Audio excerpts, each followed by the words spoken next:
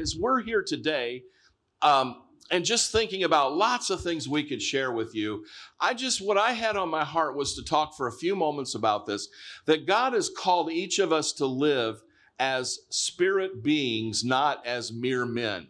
Now, what do I mean by that? Well, if you look at 1 Corinthians chapter 3, 1 Corinthians chapter 3, verse number 3, we see this, that Paul writing here to these people, he said, you are still carnal. Now, the Corinthian church had lots of manifestations of the Spirit, but the people lived pretty carnal lives. They didn't walk in love. They kind of had competitions and jealousies.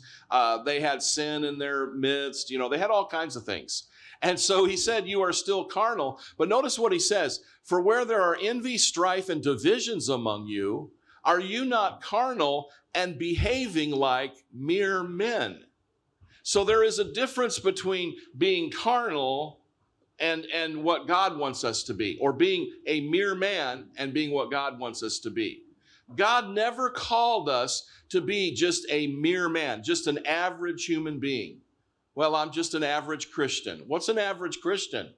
Actually, the average Christian is a spirit-filled Christian. A normal Christian is a spiritual Christian. Hallelujah. So you see that. Now, this is, I think, the King James version that's up there on the board. No, that is New King James. I'm sorry. Yeah. And so that's interesting. So you have, if you go down to verse 3, that's the one we want. Yeah. And so notice that it says here that we are behaving like mere men. Now, God does not want us to be like mere people. In other words, just like everybody else. There should be a difference between Christians and the world. We know that. But there should be a marked difference between a child of God and a worldly person. And for far too long, we have entertained the values of the world in the church. We have allowed the things of the world to creep into our life in the church. And as Christians, we've dabbled with them. We've played with them. And we've, kind of had this mixture in our life. Okay, it's Sunday morning. I better put on my spiritual, look and go to church. I'm spiritual. Praise the Lord. Isn't it wonderful? But Monday morning, okay, I'm back out in the world and it should not be that way. We should be one way all the time, and it's God's way, and it's not a mere man, it's a spiritual person. So God has for us as believers this great desire that we live and walk and move as spirit beings, not as mere men. So I thought about that, and I thought, how do we do this? Well, it starts with desire. It starts with our desire. So in 1 Corinthians chapter 12 and verse 1, 1 Corinthians 12:1, hallelujah. We see here it says, concerning spiritual gifts, brethren, I do not want you to be ignorant. Now, the students know this because we were just teaching on this over the weekend in Rhema. But that word there where it says spiritual gifts, the word gifts in most English Bibles is an italicized word. And what that means is that it's not found in the original Greek translation. So actually, the original Greek translation, the word spiritual is actually a plural word. So it should actually have an S at the end of spiritual and then no gifts there. And so it should say concerning spirituals. Now, what does that mean? Well, that means things that have to do with the realm of the Spirit. There could be gifts of the Spirit. It can also be things that have to do with the Holy Spirit or any spiritual manifestation. So really what he's talking about here is all spiritual things. God does not want us to be ignorant. So then if we go over to chapter 14 of 1 Corinthians, verse number 1, he says, pursue love and desire spiritual gifts. And that word desire is a word that means to be zealous for or to be passionate about. So we're to be zealous for or passionate about the things of the Spirit. Spiritual things. And so we're to pursue after those. That's 1 Corinthians 14 and verse number 1. Now, if we understand that then, that we are, first of all, God does not want us to be ignorant about these things. So then that means he wants us to know. And he's not saying that just to a few people. So it's not just for the pastors. It's not just for church leaders. It's not just for Bible school students. It's for all believers. He wants us all to know and understand him to the point that we know and understand the ways of the Holy Spirit. That we have fellowship with him, that we work with him, that he flows through us, that we have understanding of spiritual gifts and manifestations and all of these things. Because you see, God is building up a body of believers. He's building up people so that they can take this message that we've been given and take it to the world. Hallelujah. So we see then that we're to desire these things. Well, Psalm 37 and verse 4, very familiar scripture for us, but that word says that God will give us the desires of our heart. So if God tells us to desire something, and he says, I will give you the desires of your heart, then we have a right then to expect and to believe that as I desire to know and understand spiritual things, that I will know and understand them, that he will teach me, that he will show me. And so this starts with our desire, just stirring up our desire for it. Lord, I want this. I want to see you move. I want to see your glory. I want to see manifestations of the Spirit, not just in our church services, but when I'm out, even outside the church somewhere. I want to see in the marketplace. I want to see you moving. And I want to see you moving in me and through me. Hallelujah. So we stir up our desire for these things. Then secondly, we are to develop a relationship with the Holy Spirit. So this is how we move from being a mere man to being a spiritual person. We are to develop relationship with the Holy Spirit. In the Bible, it says in 2 Corinthians 13 and verse 14, Paul just prayed a very quick prayer there for those people. And he said, I pray that the communion or the fellowship of the Holy Spirit would be with you. And so God wants us to have communion and fellowship with him, but in particular with the Holy Spirit. And the reason is because when Jesus died for our sins and rose from the dead, he sat down at the right hand of the Father. So he sent then the Holy Spirit to the earth. And the one who lives inside of you right now, if you're a child of God, is the Holy Spirit. He comes to live in you. And so the Bible tells us that he will never leave us or forsake us. Isn't that wonderful? Praise God. He's always with you. And there's so many things that he does. He leads you. He guides you. He teaches you. He shows you things to come. He'll reveal the plan of God for your life. He comforts you. He helps you. He empowers you. I mean, there's just all kinds of things that he does in our life, and it's wonderful. But here, God is saying, I'm praying. I want you to have communion or fellowship with the Holy Spirit. So then that means that we can develop a relationship with him. That it's a real relationship. Just like we would have a relationship with another person, we can have a relationship with Holy Spirit. Hallelujah. And he's always with us. So I like this one scripture, 1 Corinthians chapter 12 and verse 13. But I'm going to read this to you in the Passion Translation. 1 Corinthians 12:13 in the Passion Bible. It says, for by one Spirit we were all immersed and mingled into one single body. And no matter our status, whether we are Jews or non-Jews, oppressed or free, we are all privileged to drink deeply of the same Holy Spirit. I like that. We are all, each one of us, are all privileged to drink deeply of the same Holy Spirit. So that speaks of fellowship and communion, to where we're always just drinking of the Spirit. We're always spending time. And so here's what I've learned to do in my life. It doesn't mean that I have to go lock myself in a room for 24 hours a day, 7 days a week. Can't do that. We all have things we have to do in this life. But as I do the things that I do in life, I'm always turning my attention towards him. I'm always aware that he's with me. And I talk to him. And I listen to him. And I worship the Lord out of my heart. Now, I don't, necessarily walk down the street singing a song at the top of my lungs. People would not understand that. So I don't do that. But just out of my heart, I can just very quietly, nobody even knows I'm doing it. I could just be praising him, worshiping him, fellowshipping with him. So I'm always aware that he's with me, and I'm always including him in everything I do all day long. And I find that as I do that, he talks to me. He gives instructions to me. He shows me things to do and gives me vision and all kinds of things that he does. And so it's a very simple relationship. It's not complicated. It's just include him in what you do throughout the day. Hallelujah. Now, with that in mind, then, we're talking about how do you live as a spiritual person, not as a mere man. We have to learn how to host the presence of God in our lives. Now, I don't remember when I was here last year if I shared this story with you or not. If I did, please just bear with me, because I know there's some new people that if I did share it, you haven't heard it.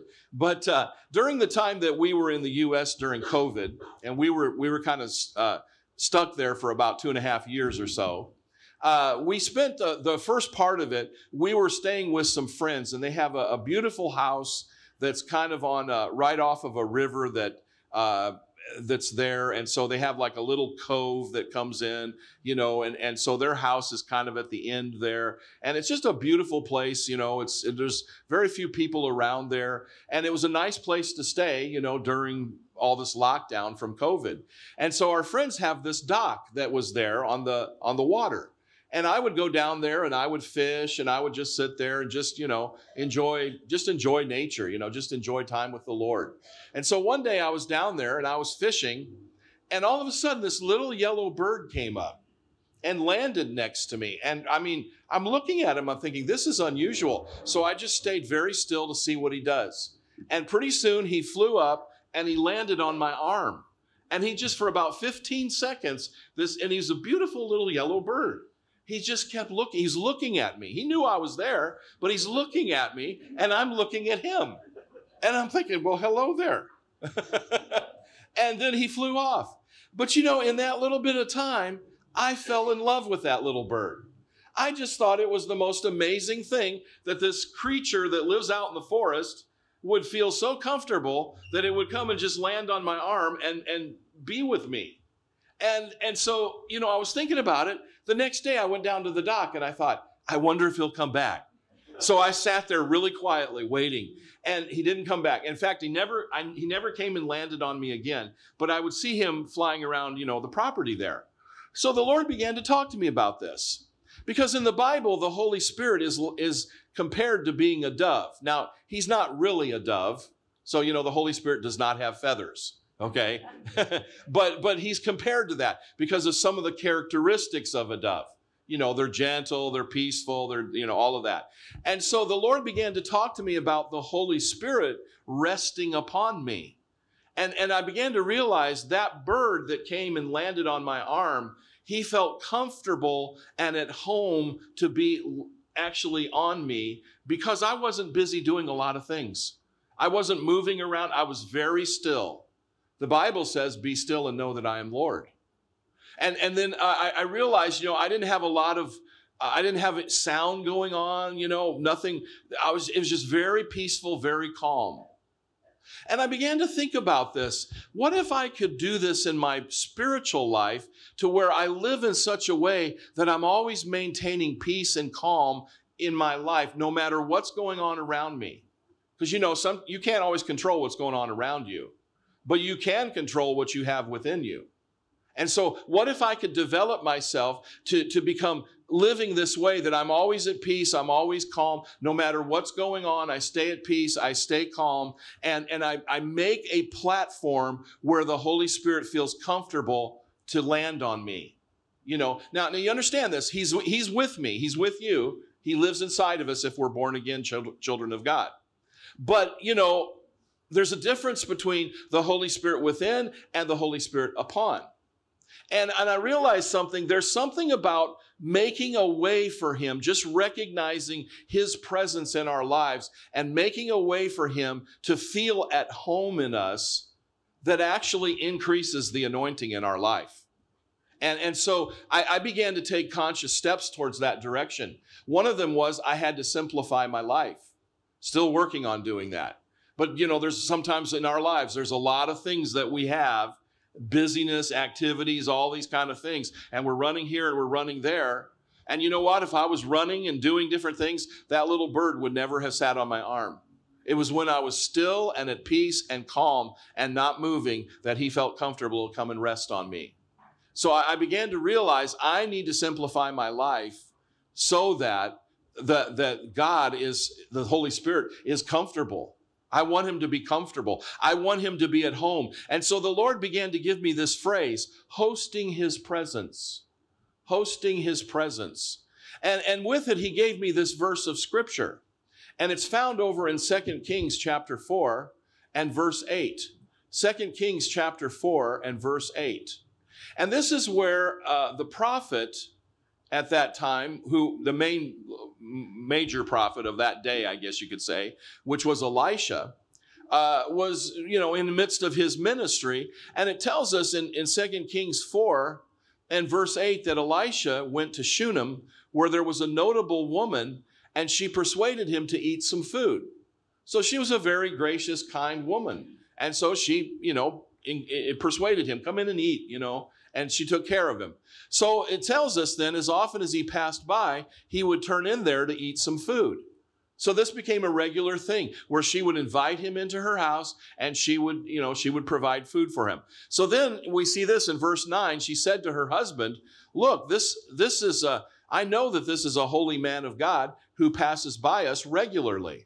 Please let us make a small upper room on the wall and let us put a bed for him there and a table and a chair and a lampstand. So it will be whenever he comes to us, he can turn in there. Now, it's very interesting because when you understand this, back in that day, most people did not have the Holy Spirit upon them. Now, no one had the Holy Spirit living within them.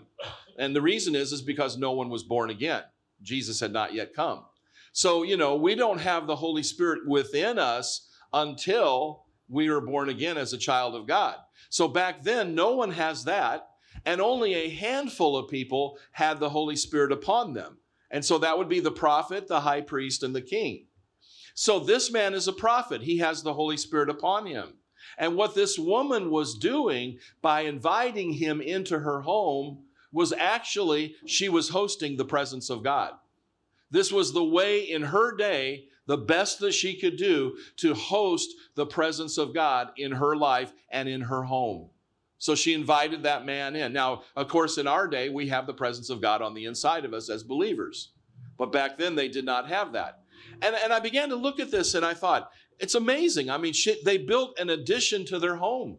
They furnished the addition. They did all of this just so this man could come in and be comfortable. And it wasn't just that the man himself they were doing that for. Really what they were doing was they were hosting the presence of God. And an amazing thing about it was she was doing this with no agenda. She wasn't trying to ask for anything. She wasn't, believing for any particular thing. She just simply was desiring that the presence of God would be in her home. And not even thinking about her needs or any of that. And yet what came out of that was supernaturally, she was able to conceive and have a son. She wasn't able to have a baby. Now, this is a very interesting thing because when we are hosting the presence of God in our lives, I believe something very significant happens. We are supernaturally conceiving and giving birth to things. Now, this case, it was literally a child. But, you might be 80 years old and you're not interested in having a child. I understand. All right? So it doesn't have to be that. But there are things that we have, dreams, visions, whatever, you name it, that we have that God wants us to give birth to in our lives. And you think about this, the Spirit of the Lord is a life-giving Spirit.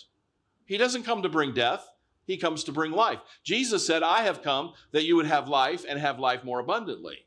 Hallelujah. So if that's the case, then God is going to give life to your dreams and your visions and your desires and the things that he wants you to do. And sometimes what we're lacking is we're just not mindful enough of this. We're not hosting his presence. But as you're hosting the presence of God, something starts to come in your life. You start to give birth to things. Hallelujah. And so this woman was blessed. Now, she wasn't doing it to get something from God. She just wanted to be a blessing. But yet God honored her, and so she has this son. And then the most amazing thing, this went on for some years because the child grew. He's out in the field with his father one day, and the child just dropped over dead. Just died right there on the spot. And the woman grabs, puts the child in the room where she has the prophet, and she goes running to find the prophet and bring him. And this prophet comes in and raises the child from the dead. Isn't it interesting? In the place where she's hosting the presence of God, there's resurrection. I wonder what kinds of things in our life that maybe we've allowed to die, maybe a dream or a vision or a hope or a desire, and it's kind of died. But you know what? You host the presence of God in your life, and resurrection begins to come forth. God's going to resurrect some dreams and some desires in you today. Hallelujah. Because it's not hopeless. It's not finished. It's not the end of the story. You may say, well, I failed. I fell. I did this. Well, that may be the case, but the presence of God in your life will bring life. Hallelujah. And it'll give birth to dreams and visions and desires. And if they've died, it'll give resurrection to them as well. Hallelujah. So it's why we want, one reason why we want to host the presence of God. But are we making room for him in our life? Because sometimes we have a room, but the room's cluttered because we've got lots of other stuff. I'd rather do this. I'd rather do that. I'm busy with this thing. I'm busy with that. That's why I say we have to simplify our life. Because I'm starting to realize at this stage of my life, most of the things that we do in this life have no eternal value. We're not going to take it with us. We're not going to enjoy the benefits of that for all eternity. But there are some things that have eternal value. And if we're engaged in those things and the pursuit of those things, when we get over into eternity, those things that we're invested in on this life that have eternal value, the benefit of that will follow us into eternity.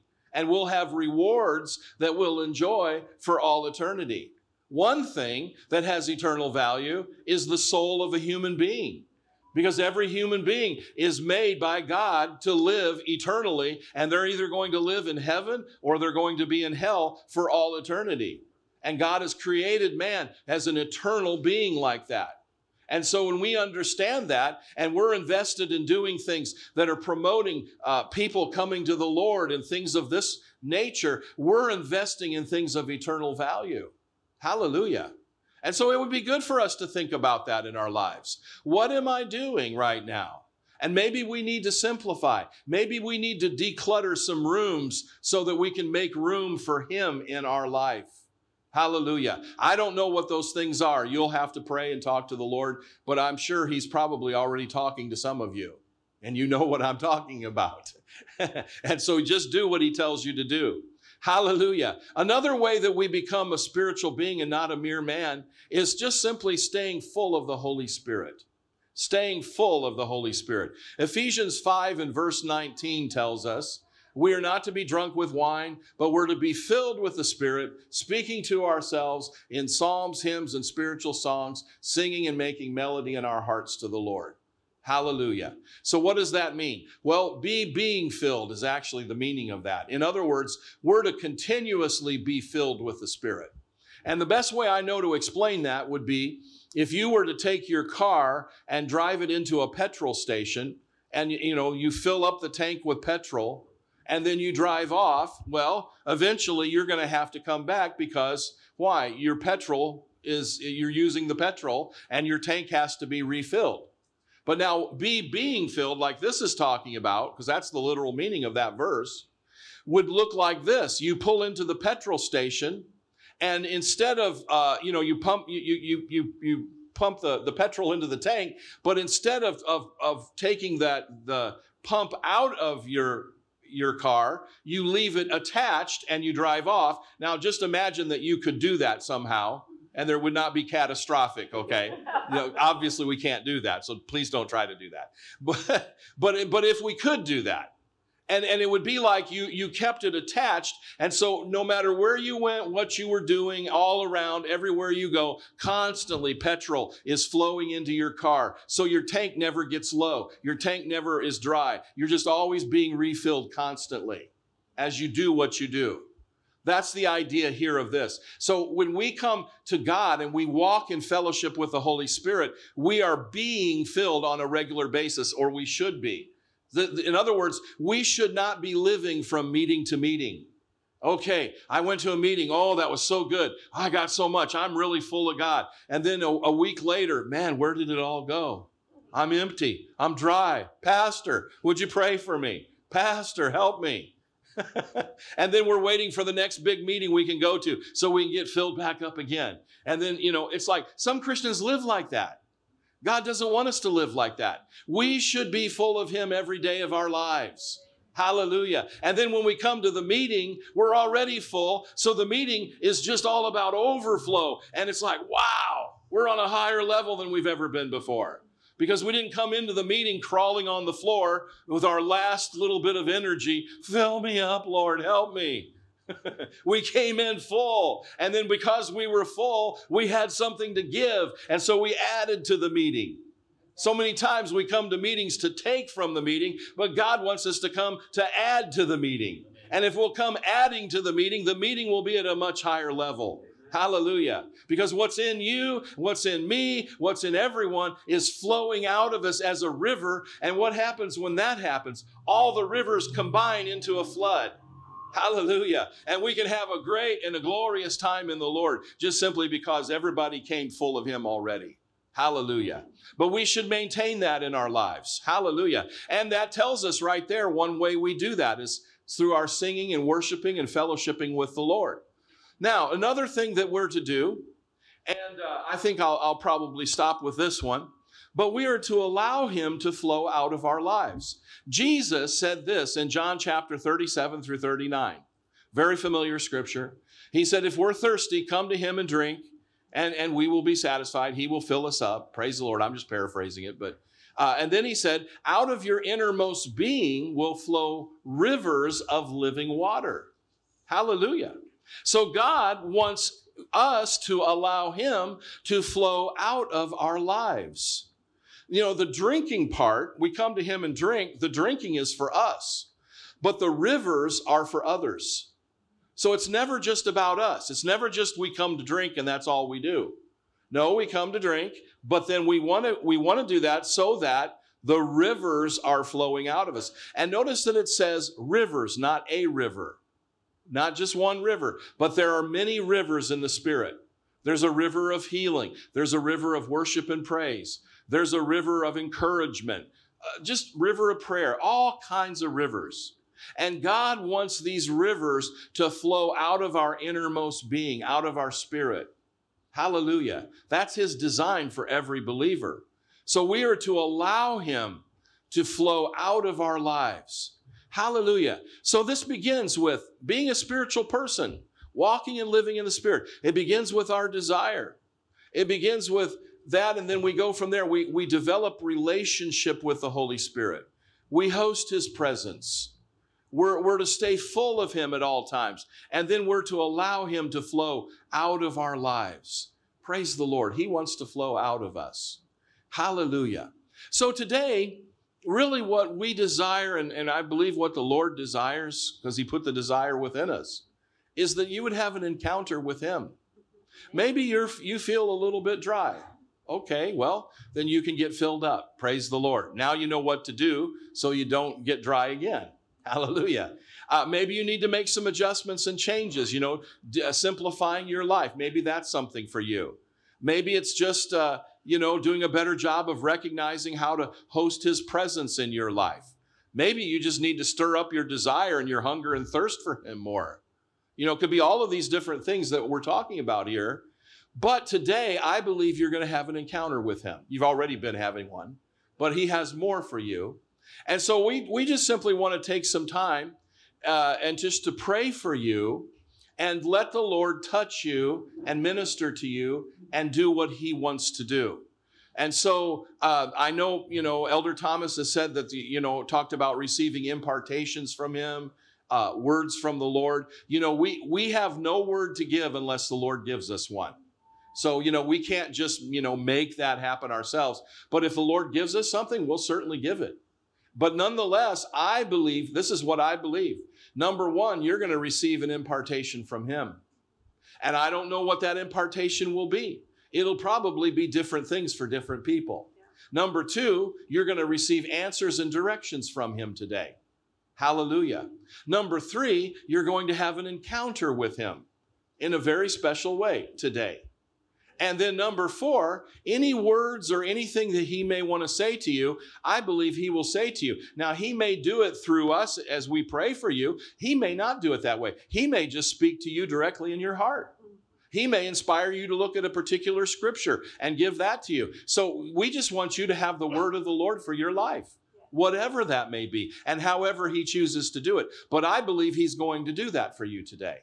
Hallelujah. So that's what we're believing for. That's what we're expecting. Hallelujah. So as we pray for you today, that's what we're expecting to see. Praise the Lord.